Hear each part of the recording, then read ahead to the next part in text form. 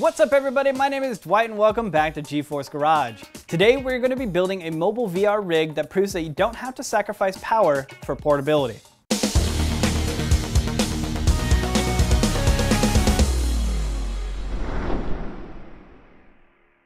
We set out to build a VR rig with the full power of a desktop system that we could break down, pack up, and set up anywhere within minutes. So let's take a look at the parts that we're going to be using for our mobile VR rig. So for the case, we're going to be using a Silverstone ML08, which is a slim design that separates the video card and the motherboard so they sit vertically on top of each other. We're going to be using a GTX 1080 Ti from Zotac, which is actually the small form factor, but the case does actually support a full-size video card. An i7-7700K that's going to be cooled by a low-profile Noctua NHL9i. We have 16 gigs of Corsair RAM. We have a 1 terabyte Crucial M.2 SSD. For the motherboard, we have a MSI Z270i Gaming Pro Carbon, all powered by a small form factor 600 watt power supply from Silverstone.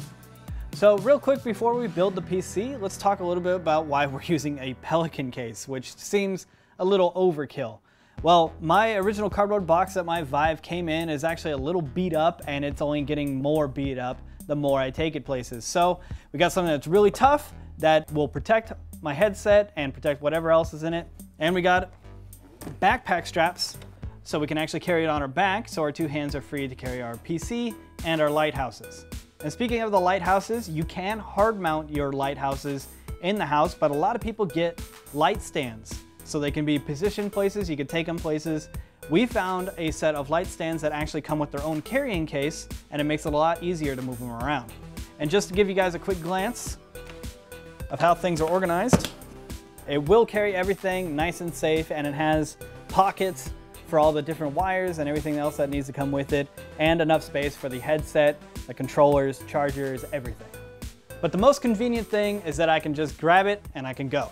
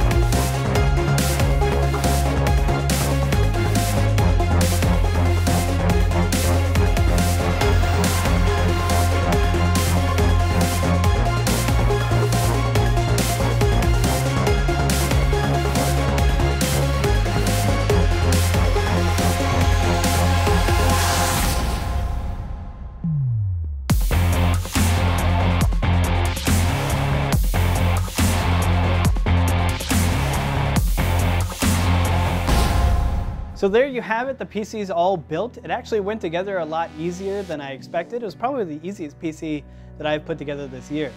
I really like this case. It has a nice chambered design so the video card heat doesn't mix with the motherboard heat, so everything stays nice and cool. But anyways, let's go see how well it performs. Since this is more about the performance in VR games, we'll skip our 3D Mark section and move right into the numbers. It being a compact build, I'm sure you're all wondering about the temperatures.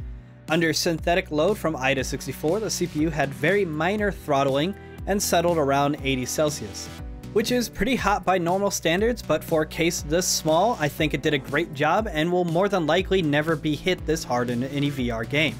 As for the GPU, 5 minutes in firm mark, it maxed out at 80 Celsius, obviously doing a lot better since it has a stock cooler and plenty of ventilation.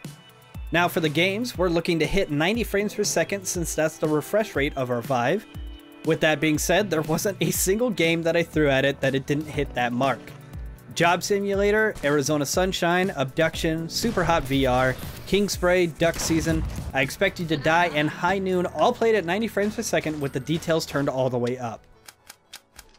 Well, it performs great. It's the perfect VR PC. The handle makes it super easy to move it around, and the best thing about it is that it's all mobile. So if you guys enjoyed this type of video, be sure to leave a comment down below, hit that subscribe button. I'm gonna go find a place to set up. I'm traveling